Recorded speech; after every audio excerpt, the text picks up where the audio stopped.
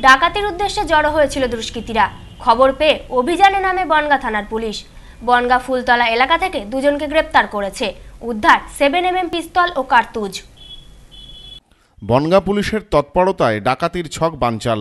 বৃহস্পতিবার গভীর রাতে বনগাঁ থানা পুলিশের কাছে বিশ্বস্ত সূত্রে খবর আসে, ডাকাতির উদ্দেশ্যে কিছু যুবক জড়ো হয়েছে বনগাঁ থানা এলাকার ফুলতলা কলোনির একটি বাড়িতে।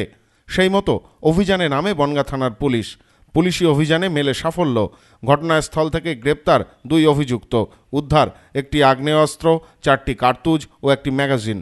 জানা গেছে, বনগাঁ ফুলতলা এলাকার বাসিন্দা তাপস খা ওরফে ল্যাংড়া মামা। পুলিশের কাছে খবর আসে, এই তাপস খায়ের বাড়িতেই জড়ো হয়েছে দুষ্কৃতীরা। পুলিশ বাড়ি ঘিরে ফেলেছে।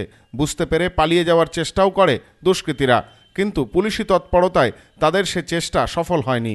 ঘটনাস্থল থেকে গ্রেপ্তার করা হয় তাপস খা ও বিজয় বিশ্বাস নামে 2 অভিযুক্তকে। উদ্ধার হয়েছে একটি 7mm পিস্তল, 4টি তাজা কার্তুজ ও একটি খালি ম্যাগাজিন। ধৃতদের 10 দিনের পুলিশি হেফাজত চেয়ে বনগাঁ আদালতে হাজির করিয়েছে বনগাঁ থানার police. Bureau report, news no man's land, Bongaon.